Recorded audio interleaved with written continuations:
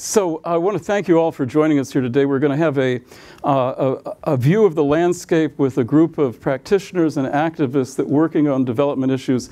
If there's one theme that has thread throughout this conference, from Dr. Kim at the World Bank, the sessions on finance, on innovation, on technology and science, are all in terms of deploying and scaling up processes and products that are innovative in terms of solving global problems.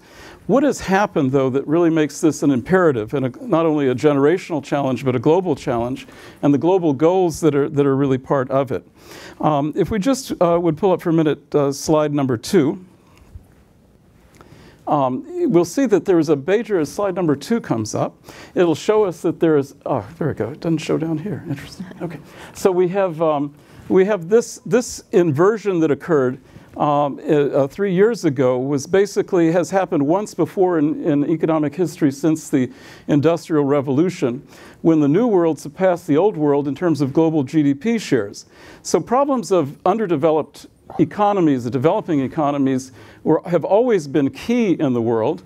And this has happened once before when the New World again surpassed the Old World.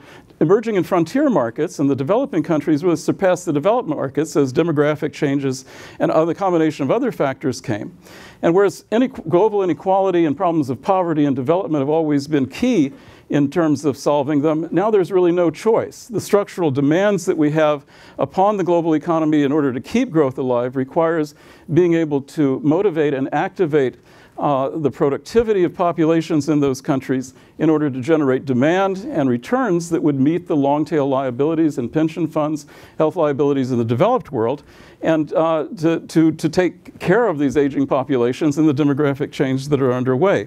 If we go to the next slide, you'll see it again, just in terms of the sheer interdependence of global economic growth that is driven both by developed and emerging markets, but with an increasing share of the emerging and developing markets in terms of where demand comes from, aggregate demand comes from, in order to generate global growth. So these are very key changes that have occurred. And if we go to the next slide, on slide 3, we just see that the importance of leapfrogging countries in terms of being able to accelerate development is increasingly key. And we've had a laboratory of this in the case of Israel that we'll be talking about as a startup nation. And a sort of Freudian misspelling of this in one of our slides, it's also smart up nations, how we become climate smart, how we have smart transportation and climate smart energy to address these kinds of issues.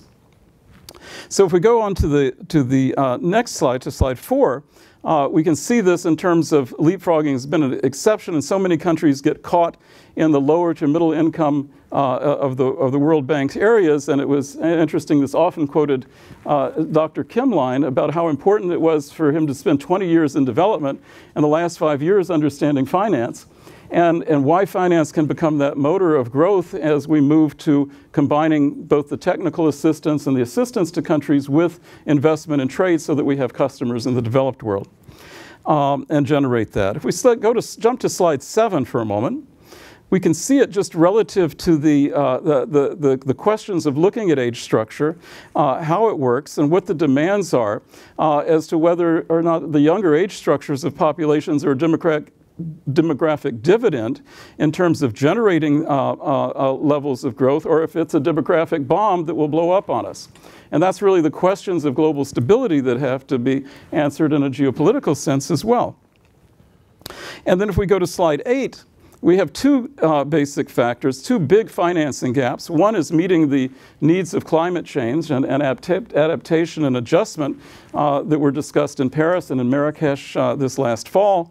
And there's a serious gap there, around $5.7 trillion annually. So that's a challenge. And if we go to the next slide, the other side of that coin are the Sustainable Development Goals that were declared at the UN in 2015, and are roughly around a $3 trillion gap.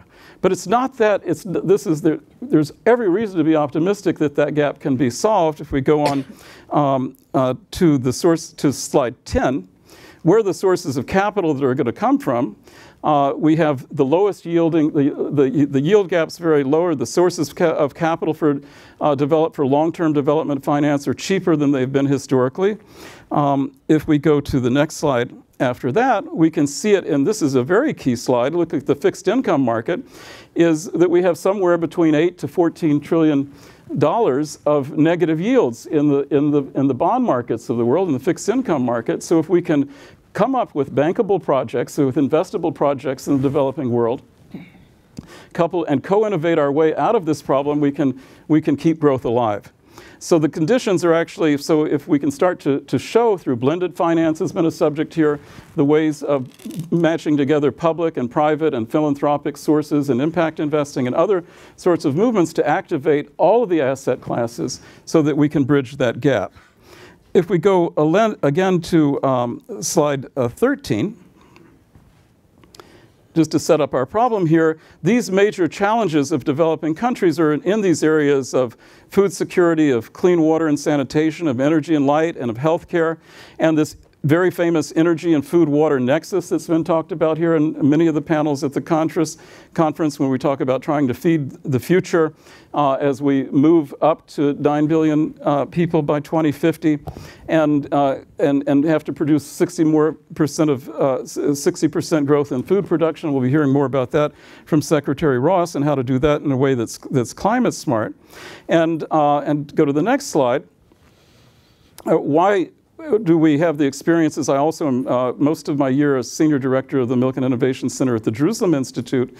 And if we click that slide again to pull up the challenges that over the last 69 years in Israel have been to meet the problems of land scarcity, water scarcity, and it's the classic economic problem. How do we overcome scarcity in these areas and climate adversity and rural development? And click it one more time here, and actually require niche expertise in these areas, both in food, water, energy, and health, but also in terms of security of systems of delivery, whether it be energy or water and cybersecurity, in order to sustain the security of the delivery of those systems, and healthcare, electronic health records, and so forth, in order to deal with infectious disease and chronic diseases in all of these places. And if we go just to slide 16 for a moment, the way we do that is by the financial innovations labs we do and fellows and projects. And since the Prime Minister and the Governor Brown signed an agreement 3 years ago on this memorandum of understanding, we've been holding a series of our financial innovations labs in Jerusalem. We used to do them here the day after the conference. We're doing them more in Israel now. And if we go to slide 30,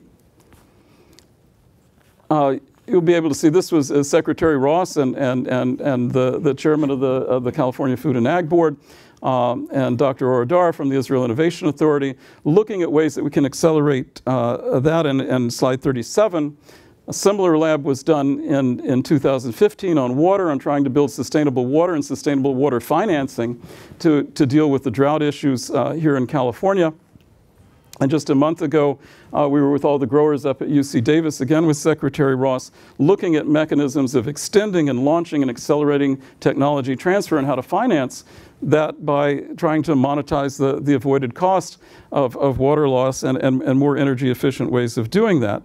And then most recently, slide 42, are the questions of the R&D that are related to this. And also in March, we had the head of the Israel Innovation Authority and the Chief Innovation Officer of the University of California Office of the President, all the national labs up at Berkeley and from other campuses sign an agreement to focus on R&D on these global goals, on this match between climate change and sustainable development goals. So how do we scale up now? If we look at slide 24, we're looking at a way, and click that one more time, of building partnerships between Israel and California with the Blum Center that we'll be hearing about, with the various labs that we're doing, and click that one more time if you could.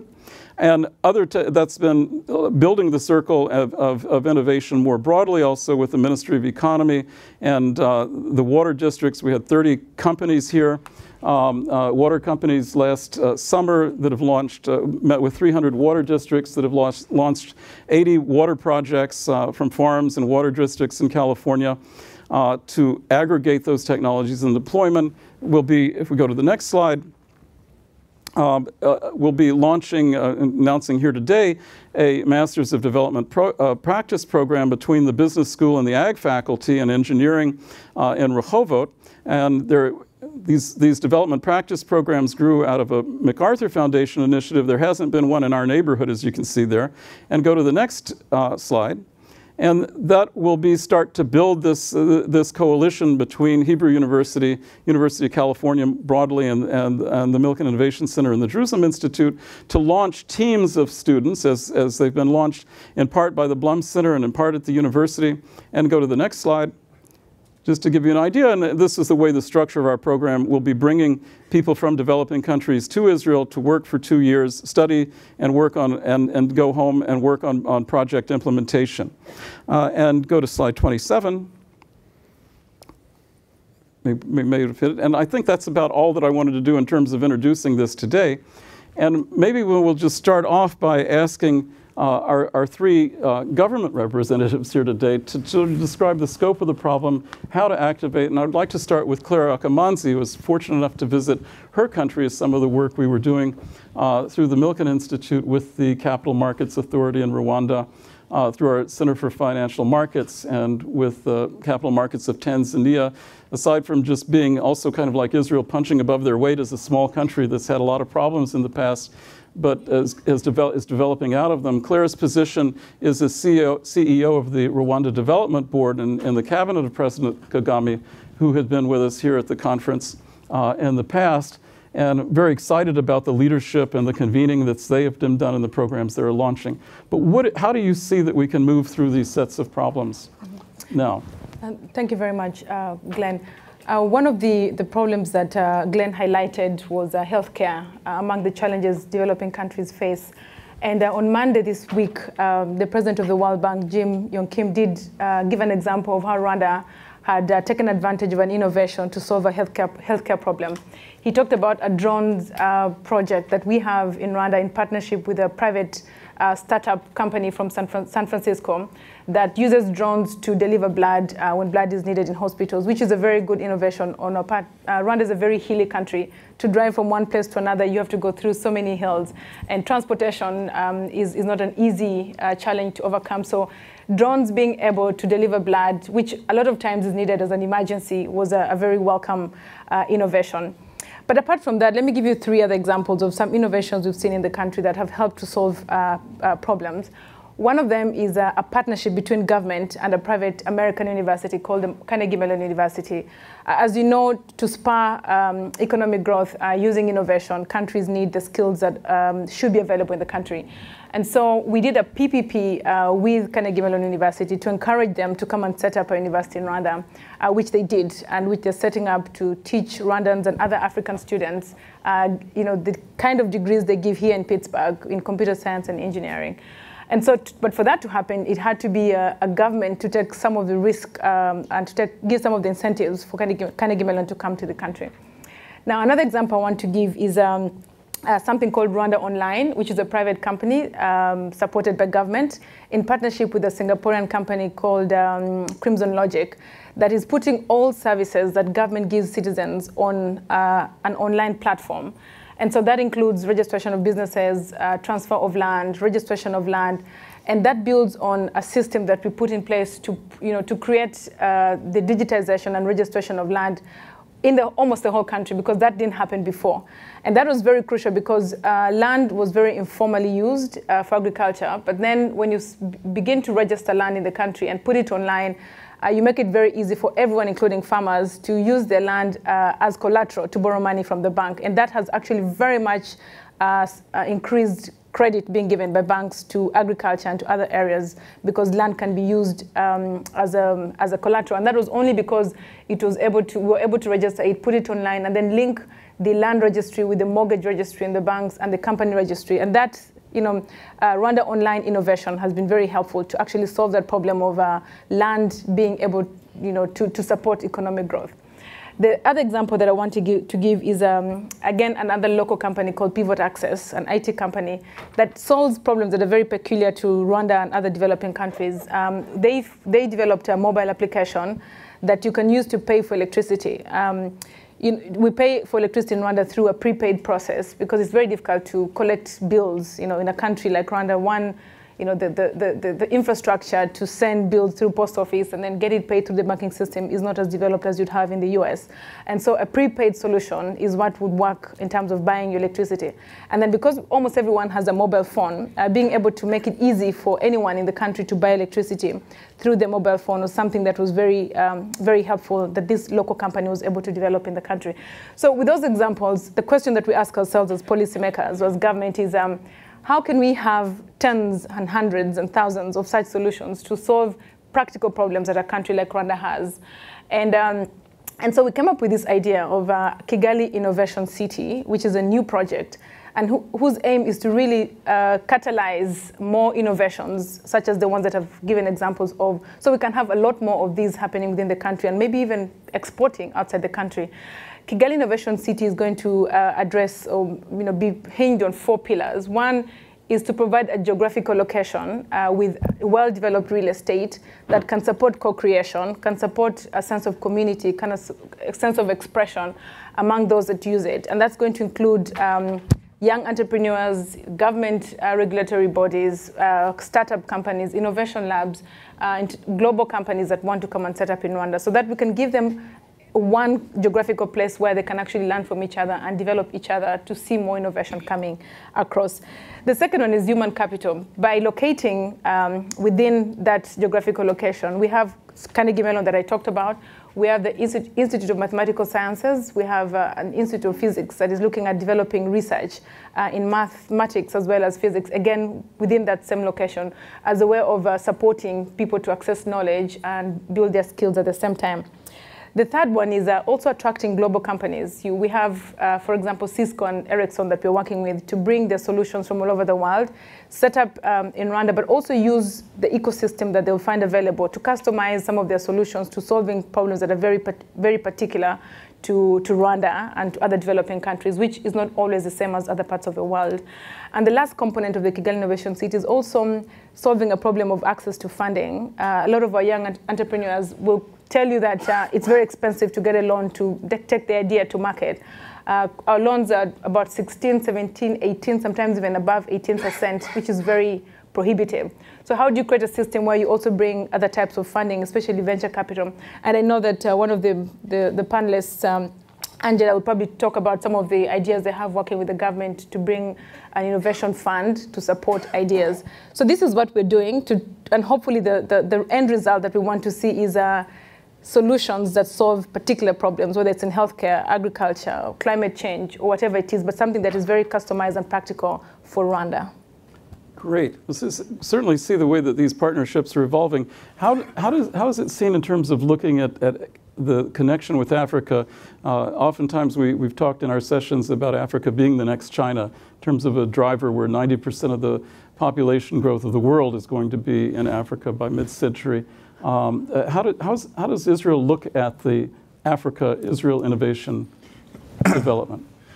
Well, first of all, let me just say that it's a thrill to share the panel with government officials from California and from Africa, because the state of Israel is doing a lot and attempting to do a lot more with both states or states, continents, etc. Mm-hmm. We're looking to do a lot in Africa, but basically what we're looking to do is apply technologies that we've been able to develop distinctive skills at and help the African nations solve their problems. Mm-hmm. We find that when you talk about, I think the title of this session is scaling, etc., the easiest way to scale is via technology.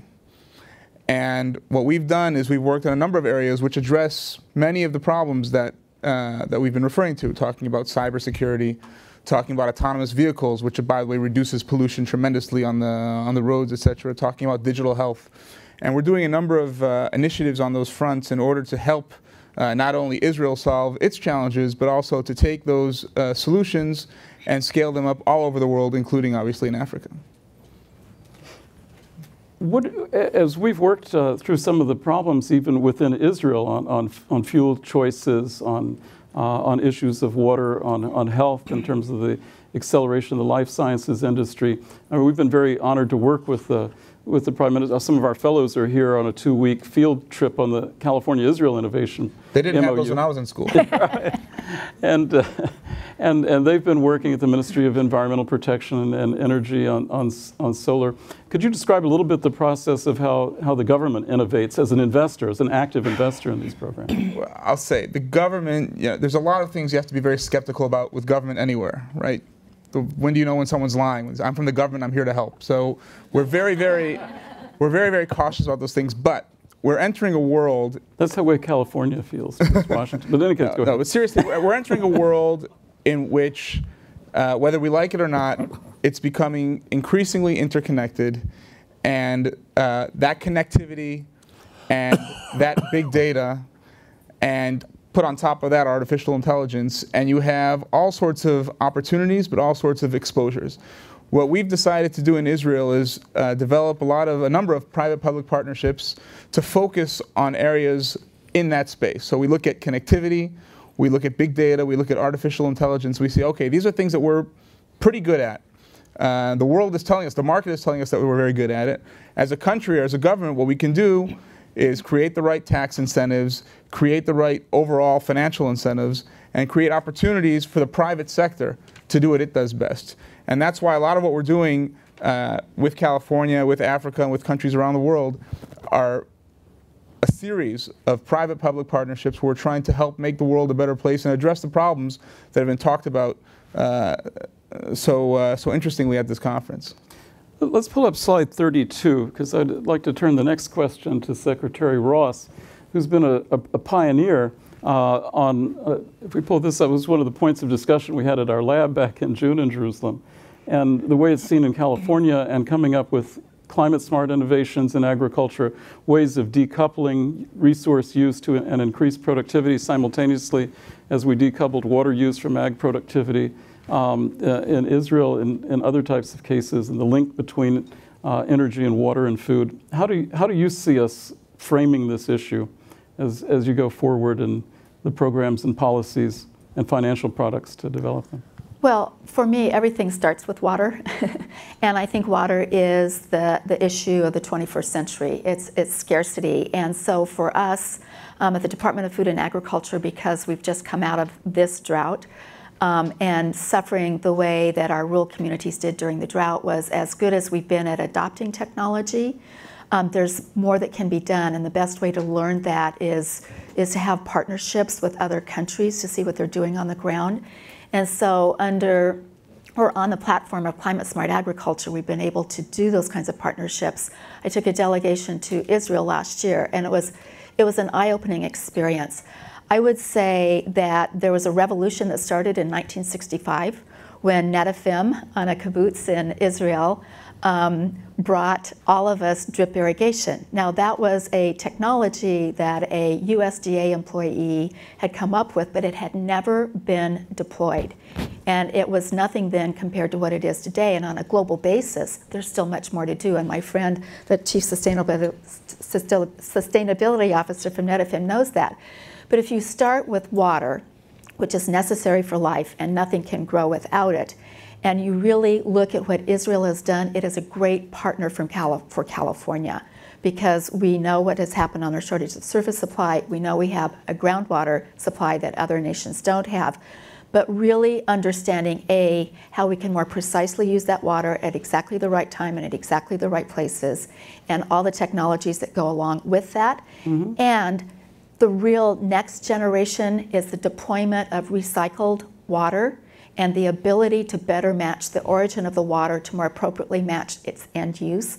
We learned a little bit of that in Australia when we were there, but nothing like what Israel can show us on that. What we find in deploying technology on the farm, and I can't talk about the whole food chain, but on the farm for us, I think is the same with farmers here as it is around the world. And that is, especially during the drought, we had so many companies coming to us with, look at my solution.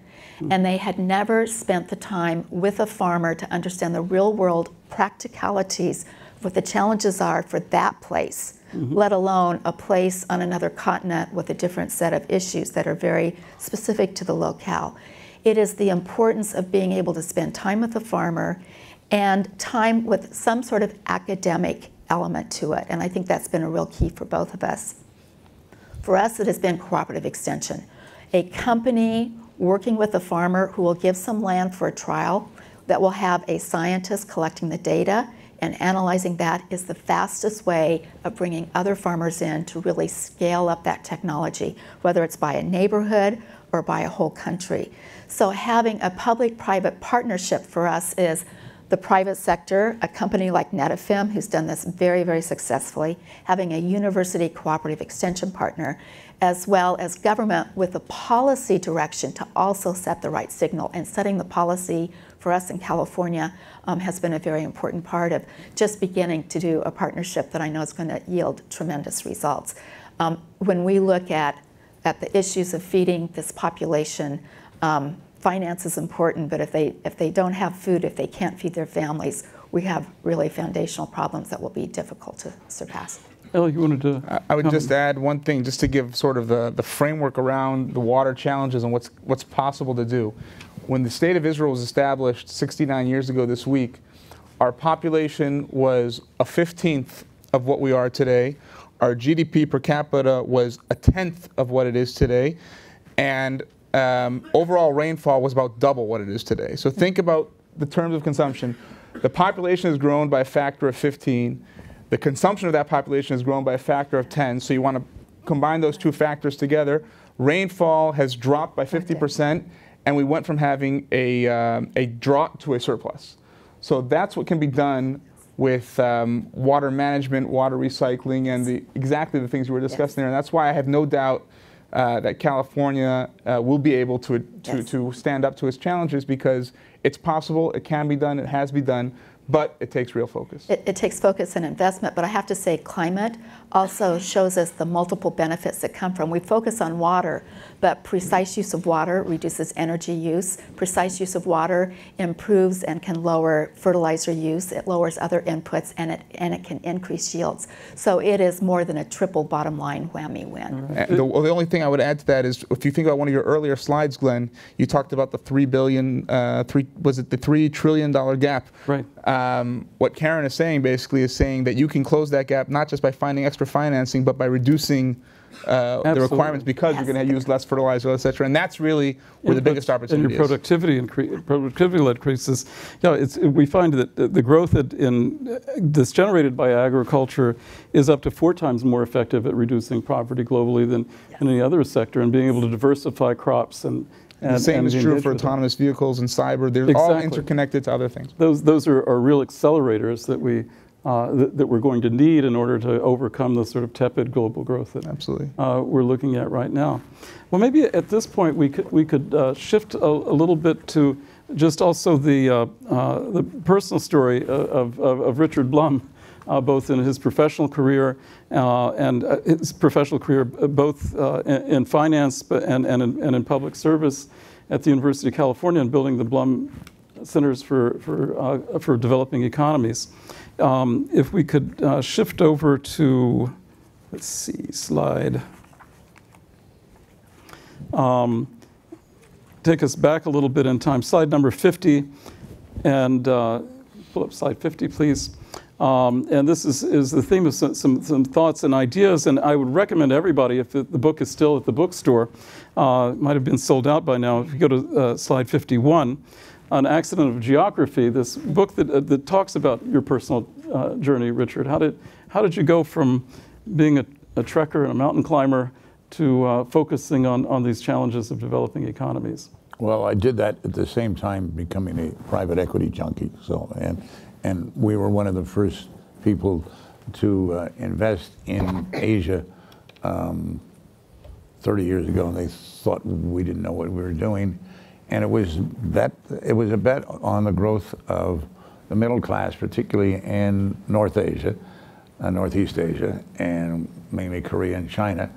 And we haven't talked about China, but one of the reasons China is where it is because the kind of innovation that they are doing, they're smarter than we are in a lot of these things now. So I hope we're doing some of this with our center at Berkeley.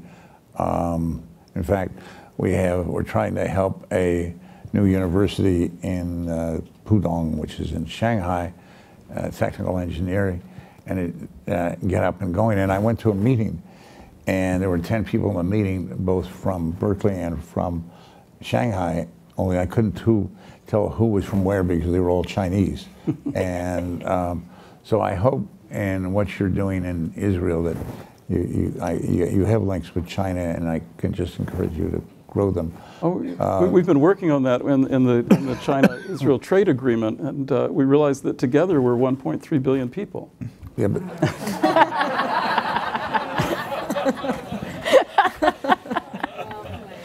well, the interesting thing is the bet on the middle class in China is borne out because I ask you, how many, if $40,000 in China gets you in the middle class, how many people do you think there are in the middle class in China today?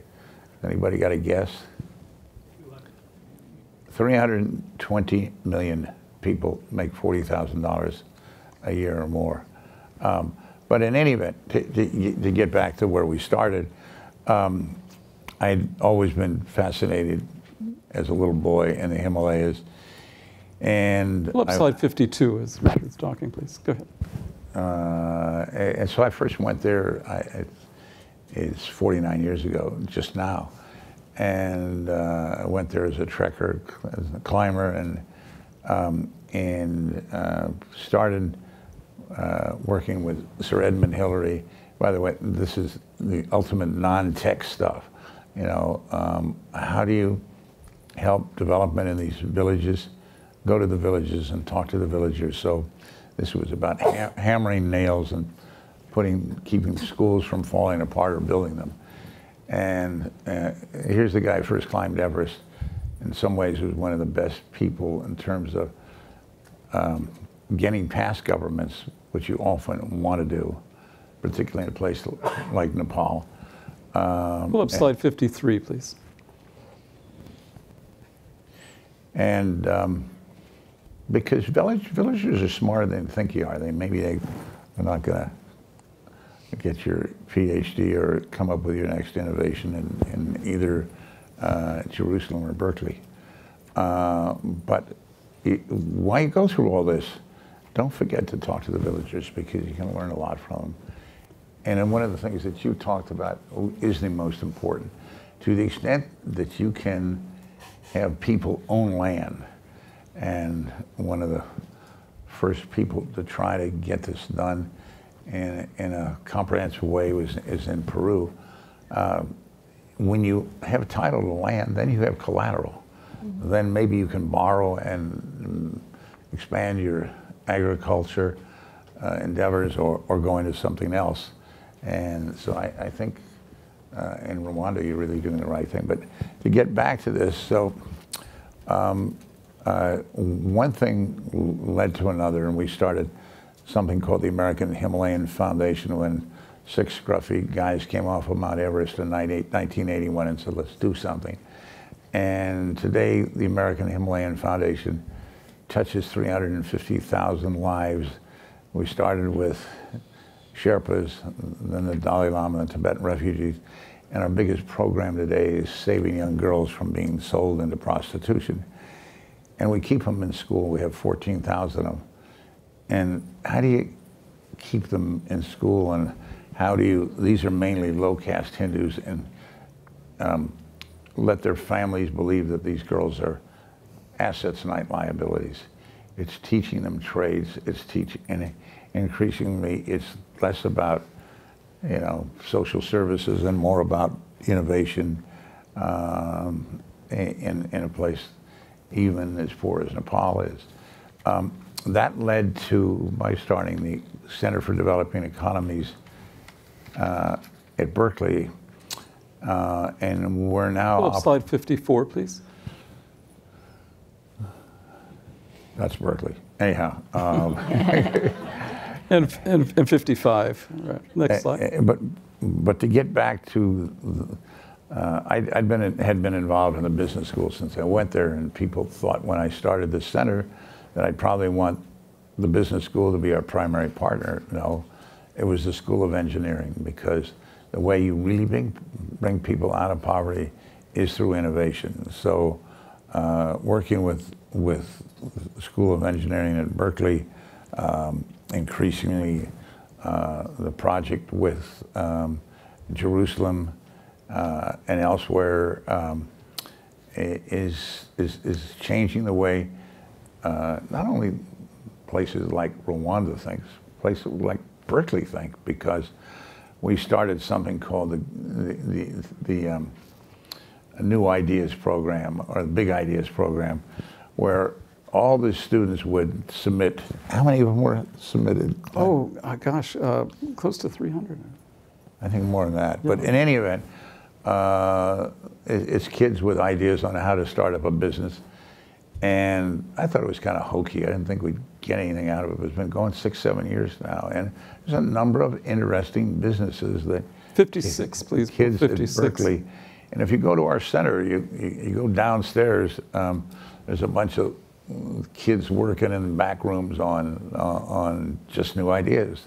And it's changing the world. And we're now at 9 of the 10 UC campuses. And our newest first campus abroad, finally, we've been back and forth with them for some time, is going to be Jerusalem. And I think a lot can come out of that. So I've kind of been around it all, from climbing mountains to being a private equity investor, and we've done well over there, to expanding what our centers are doing throughout the UC system. And there's a link between them, but they all do a little something different. The fellow who runs our UCLA Center, Michael Rodriguez, is here, and Michael, where are you? Right there. At any rate, what we're doing out of the UCLA Center, it's really all about healthcare in Latin America. And but my biggest problem is what's going on now in Washington. We only spend $19 billion on foreign assistance. That's the aid budget. 19 billion is, people think we spend a lot of money on foreign aid. We don't. It's 1/3 of 1% of a $4 trillion budget. And the current administration wants to cut that budget by 1/3. Now, thanks to a continuing resolution, they may not be able to cut it at all, or cut it very little. But there's no, there's no question that the current administration wants to shrink the State Department, wants to shrink these kind of programs. They don't fall under the category of Make America Great Again. I argue that they do, because if you're trying to win hearts and minds and bring economic prosperity to countries in Africa and Latin America and certain places in Asia, do you want them to follow our model, a democratic model, or do you want them to follow the Chinese model? I mean, that's kind of the big battle going on. Hopefully, in a lot of places, we and China can work together, but mainly we don't. And what's morphed out of going around and on television and giving lectures about my book is, what do you do about foreign assistance? Not just keeping it where it is, how do you expand it? Well, you're not going to probably get a lot of money out of the U.S. government to do this. So increasingly, it's going to be private sector or private sector government joint ventures.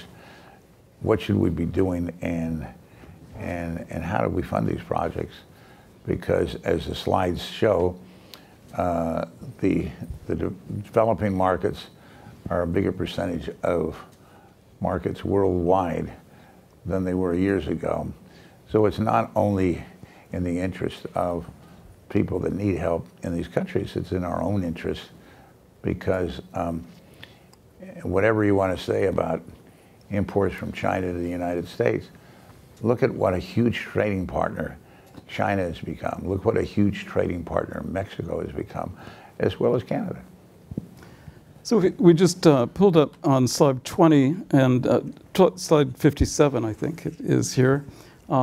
just on the force multiplier is really the students that we can deploy, and they're professionals that'll start to solve these problems. Let's just move on. Can I say one thing Sure. about the students before we forget? One of the reasons this works is in order to get, even though we've had 14,000 kids through our classes just at Berkeley alone, we give out a minor degree, not a major. And because if you said to me when I went to school, do you want to major in business or do you want to major in global poverty? I would have said I want to major in business. But if you could major in engineering or business and have a minor in global poverty, you do that. In order to complete your degree, you have to go do an approved project somewhere for a few months. We have already worked in 80 plus countries. So we can just do that at Berkeley alone, plus the other things we're talking about, be they in Israel or Kathmandu. What you find is young people want to do it. We have a granddaughter who I had working in an orthopedic hospital in Kathmandu, is now going to Harvard in the fall to get a degree in global health. Mm-hmm. And in the end of the day, if you look at all this stuff, you got to start with food. You got to feed people, and then it's health. And many of you heard President Bush talk about what he's done with PEPFAR, which has really been good. And then you can do the rest. Let me give you kind of a quick example of what we learned in the California-Israel Innovation Project. In slide 28, we had these fellows come over from Berkeley and from San Diego. And they worked in the field and also with the Haas Institute on Energy. And they were in the field in the Negev there at Wadi Atir that we talked about this morning. And then and if you go to the next slide, one of the fellows was working on a two-part project and doing off-grid in Burundi. And these things are so key, as Karen was pointing out. I mean, water quality and water supply are so key. Because 58% of all the hospital beds are full of people that have water-carried diseases. So we solve the water quality and distribution and distributed distribution, which again, we've got some great Israeli technology on distributed energy and distributed water production. And here, this was for mini grids. Still open. Right. and in this case, it was putting street lining through mini grids, through microgrids in Burundi, and that cuts down on rapes and the propagation of AIDS.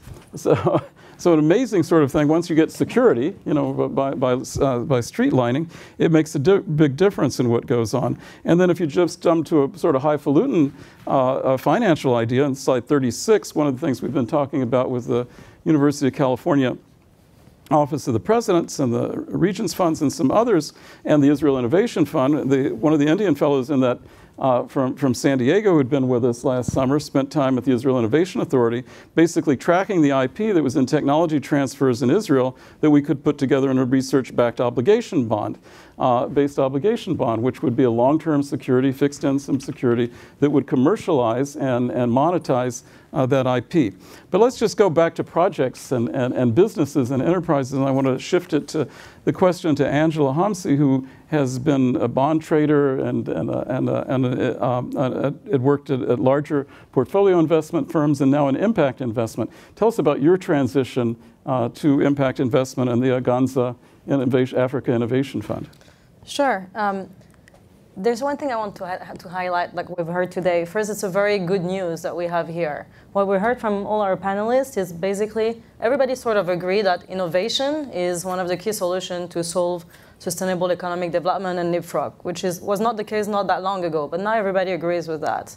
We also agreed, I think, that technology is not really the problem anymore. We know how to purify water. We know how to bring clean energy to people. We know how to do all these things. We really got a long way to understand how to do these things. When everyone agrees, I get nervous. Yeah. We also, I think, know that the amount of capital is not so much the problem. There's lots of capital sitting out there getting ready to be invested. And the demand is not a problem. Your slide on the GNI is really mind-blowing that now emerging market demand is stronger. And so I think this is all great. So with all these good things together, why haven't we yet solved these SDGs? Why haven't we yet got to Sustainable Development Goals. Sustainable Development Goal? Why or global goals, they're now. Yeah. Why haven't we yet get like to even like a fraction of the 5 billion people that are in need of all these different solutions and that really are like very close by? And so basically what I'm saying there, and that's how I move from the financial sort of mindset to really an implementation mindset as well, is how do we make all this innovation get to everyone and everywhere? How we make it them deep in the field? And for that, we need to basically move from the lab to the farm to all the tables of the people and to be able to reach out very far. And it's really getting to what we call like applied innovation and to understand how to unlock applied innovation. And that's only by doing that, and then you get great businesses that achieve scale and that can really basically like both scale their impact and scale their business model and be investable by all the big investors out there that are getting ready to deploy capital. So it's really a failure of pipeline and investable solution that reach scale that we have and that we need to solve for investments and business to work well in this region. And to summarize really what I see as one of the big solutions for that, it's really like there's 3 A's to solving for applied innovation. It's affordability, like real affordability of the solution we're building. It's accessibility because in Africa or in China or in other emerging markets, vast majority of the population that needs those solutions are in very deep rural area. And the third one is about really creating business model that provide added values to all the stakeholder. And stakeholder being financial stakeholder or being local people. And for that, we mentioned it a few times on the panel, there's quite a common thread that solves for all 3 dimensions. And this is this concept of PPPs that we mentioned, private-public partnerships. For affordability, we've seen, looking at a lot of different areas, from access to energy, to agriculture, clean water, etc., that in order to achieve deep affordability to the end users, you need scale in the country. You need to have a top-down approach that looks at the problem really in a coordinated and planified way before you go and spend your capital and implement. You need to have scale contracting that you can only do by engaging with the government and with the local stakeholder. And you need as well to engage with these different local partners and public partners, because you need to reduce your cost of capital for investors to come in a way that it makes the risk-reward really interesting. And by mitigating their risk with by mitigating the risk, and by simply having alignment of interest. Because if you have alignment in interest when you create these businesses with the local important players that the governments are, it means that you reduce the cost of capital, which means that you reduce the cost to the end client. You pass through all the savings, and then they can be really affordable by the market and by all these people that are living under just a few dollars a day. So that's something very important. The second point I mentioned is accessibility. So how do we make sure that all these great, beautiful technologies are reaching this guy that is living like 5 hours, from like any close city, from any city out there? It's hard to access, infrastructure, the roads are not great. I mean, there are drones, but it's not for everything. That's very important, but we need to reach all these people and provide them what they need in a way that makes sense for the businesses to do it. And for doing that, again, one thing that's important after the top-down approach is really having a strong bottom-up execution. You need to have people on the ground. You need to work with local player and stakeholder. You need to work with them not only because they're there on the ground, but because they know their countries better than you do. So they know how to navigate this challenging ecosystem, sometimes know how to go deep. And you really need to engage. And this is really core to everything that we do, is really engaging like that locally. And as well for the innovation mindset, you need to have innovation that comes as well from the ground up. So it's great to create beautiful products in Silicon Valley and Israel, and the knowledge that we've been able to accumulate in this innovation, these 2 amazing innovation hubs that we have, and we have presence both in the US and in Israel in our company, it needs to be complemented by really working together with people on the ground to create country fit innovation. It's not about creating a great product and you're tweaking a bit, you maybe made the cost a bit lower, you put a cheaper plastic around it, and then you can ship it to poorer people and adjust it. It doesn't work. So you really have to co-innovate together. And this is something that is important in everything that we do, again, co-innovation from the ground up, working with all the knowledge we have here and with all the knowledge that they have there, and bring it together as a team. The last point I would say that is very important, and that's really what unlock the trillions of capitals that we need to go into these sectors, is this shared added value for all the different stakeholders. In terms of the financial stakeholder, here the PPP again is an important part, because you have to have the right allocations of risk and of reward so that it really becomes project that can unlock institutional capital. Impact investor is a field I've been in for like 15 years. But sometimes it has almost, like the concept of impact has been misunderstood for being okay to almost like mediocrity for doing good. Well, if we want to unlock institutional capital, if you want to unlock the real money out there that is needed, you can't do that. You need to mainstream these investments. You need to mainstream that. You need to be as competitive of any other investor that people want to make. And it needs to be basically done by a way where each stakeholder will take the right piece of the puzzle and like bring right structuring and the right investable proposition to this institutional capital provider. And again, like, you know, added value for all stakeholders, you need to go local. It's local, local, local. That means like we give power to the people in the rural area, but we have to empower them as much as you give them power. You need to like bring them up to speed, like and train people, empower them to become their own managers, their own head of the companies, and to really grow there together with the business and create like great entrepreneurs, great management teams, and work with them locally.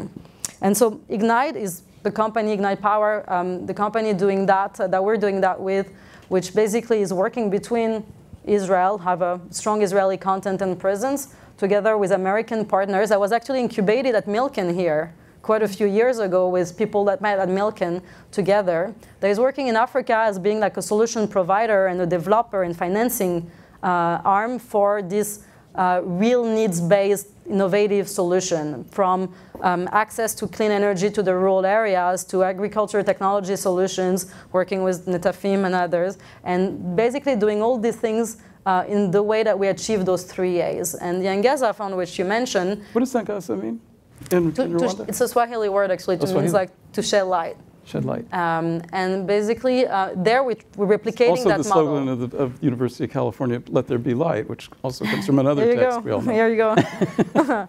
And by doing that, like we want to replicate the model and scale it up, and working on that with Rwanda, actually, and the Rwandan government and other players to like make that something even more scalable across sectors.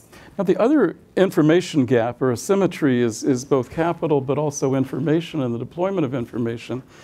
Jeremy Bentley is here with us from Citi and Citi Israel in Tel Aviv, and we've been really honored to work very closely with them as a partner on financial inclusion, technology that could be carve new channels in the non-bank sector, and in credit union ideas, other things that have just been deregulated in Israel to make this possible. And also the establishment with the government as a partner, 40%, I believe, into the FinTech Center in Tel Aviv, which is launching lots of new products and ideas and processes. Using as one of the titles of a session here from our Washington Institute office was on FinAction. It's not just fintech, but how it gets activated and builds these markets out. How do you do that? Well, actually, perhaps I just wanted to say that Citi's been in Israel for about 20 years, and we are very happy to be an agent for change, to introduce innovation into the market. And I just want to pick up perhaps on the word, I think, collaboration, which is very important, because we've been involved in a number of initiatives, financial inclusion, as you mentioned, Glenn, and we're very happy to be part of the background work that's created change, and hopefully we'll see the introduction of new banks into the market. But also in financial innovation, a number of years ago, Citi, we already have a number of innovation centers around the world. So a number of years ago, the government of Israel actually was interested in turning Israel into a regional hub. Putting geopolitical issues aside, it was obvious that what was our relative advantage, and in fact that's the name of the program, as it was called then, we're a tech country. At the same time, we were looking to develop an innovation center to support our markets trading division. We're a leading bank. We have a platform called FX Velocity, if anybody aware of it, which is perhaps one of the leading platforms in the world. A lot of it has been developed in Israel. Fortuitously, we were there at the same time when the government was looking to bring in international corporations, banks such as ourselves, to collaborate. We spoke to the government, the Ministry of Innovation, and again, for a country that is very involved in innovation, we have a ministry called Innovation, so it's very much in the mindset. So we, together with the government, committed to develop for our own selves initially our own fintech capabilities, but also to look to develop the market. We started in 2011. I remember when we set the business up in our offices. I'm from the banking side. We now have 2 separate offices. And very quickly, we set up a new office and we started to develop. I'm going to use a quick analogy. My wife or my kids will probably laugh at me, but when you're in the kitchen, you want to make a new cake. You know you need some basic ingredients, but you're not sure exactly which ingredients you may need to add to it. And we sort of found that we started to develop the ideas, and in time, with collaboration with the government, collaboration with the private sector, with many entities around Israel and from abroad, we managed to develop something which has really grown over years. I mean, we all know that technology grows exponentially. So 7 years ago, or 6, 7 years ago, we started with a small team. We now have 200 people in our innovation center, developing ideas across the board of the banking world. What is interesting, though, is we felt at the beginning we were looking to employ the staff, the high-level staff we wanted in order to achieve our objectives. Our objectives were, Citi is a technology. Our CEO has often said, we are a technology company with a banking license. So we found it hard to actually employ the right people. So through collaboration, we actually went out to the market and we decided we need to really educate the market. We're not saying the market is not educated. What we were saying was the Israeli entrepreneur, the high-tech person, is very inquisitive. He's very, very involved, takes risks. We have these people, I know a lot of my friends are these sort of startup junkies. They move from one to the next. We felt the fintech area, which is where we wanted to find solutions for our own use, was not so well developed. So we went out and actually educated. We brought people in. We met people. It's called meetups.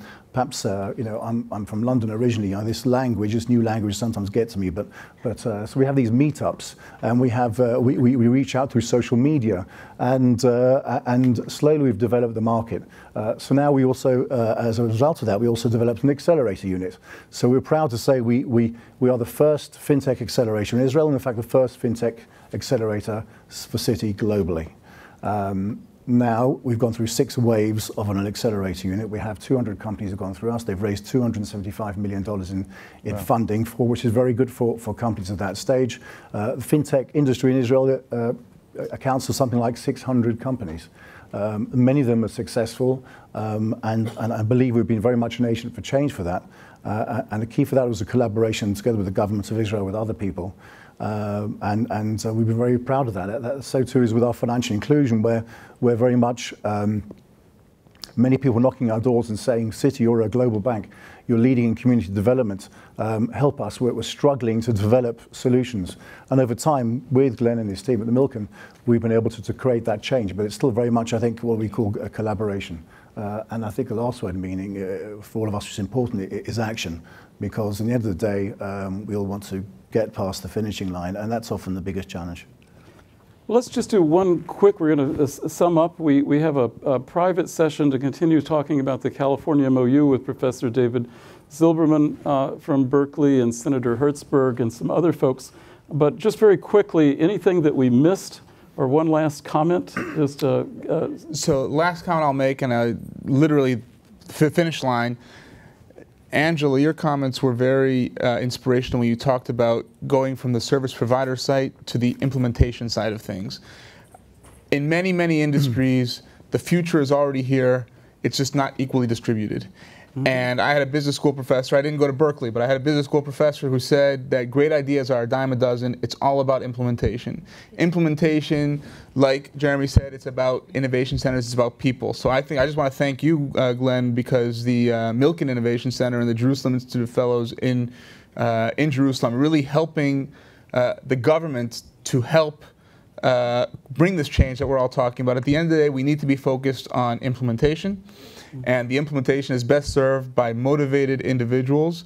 And given that the Milken Center is providing us with so many of these individuals, I just want to thank you for that. Oh, thank you. Karen? I was struck by how important it is, no matter what the goals are here, that connection at the local level and really understanding what it is to walk in their shoes and to know the problem from where they are and working with them in a partnership and a true collaboration so that it will work for them. That's a fast way to make that innovation spread. Angela? What I would say is we have all the pieces of the puzzle in the room. Like everybody is here, and that thanks to the convening power that you're putting together and Milken with the institute, and that's fantastic. Now it's just about like, let's get it done. Richard, any last challenge to us? Well, I would want to thank you, Glenn, and the Milken Institute, and that we now can take what wasn't particularly going anywhere and broaden the connection between University of California and the State of Israel. I think there's a lot of ways to go, and I want to get there by way of Rwanda. Great. Those are the dots we're trying to connect. And my final comment that I always make is, despite all you want to talk about in terms of technology, don't forget to walk the villages. Absolutely. Well, thanks for your leadership with the Blum Centers and deploying all that human capital for us here too. Claire? So I very much talked about partnerships within Rwanda, but I think with the work that we started to talk about with you, Glenn, the Milken Institute, and working with the Israeli institutions that have had a lot of experience looking at partnerships even outside Rwanda, I think is very crucial. And I think that always requires champions. For things to get done, there's got to be a champion. And I count on you to continue to be that champion. Thank you. Well, I Jeremy. think the conference, the beauty of perhaps being one of the last sessions is that you've for 3 days been listening and taking it in. And I think, one of the themes of the conference, as we know, is creating a meaningful life. Yep. So we're all sitting talking here, and all of us have the ability to do something about that. We've already got a number of takeaways from the conference. Today we've discussed a number of issues. And I think we all need to basically take that, and basically all of us in the room, we all have the ability to do what we call pay forward. And that's I think something we should be taking away. And we should all get this across the finishing line, because I think that's one of the biggest challenges today, is we can all talk, we can all theorize, we can all write reports, and we can all bring forward ideas, but that challenge is getting it moving towards the point of action. It is like that line in that song, and I'll just close with that, about that the future started yesterday and we're already late. So, thank you all for being here.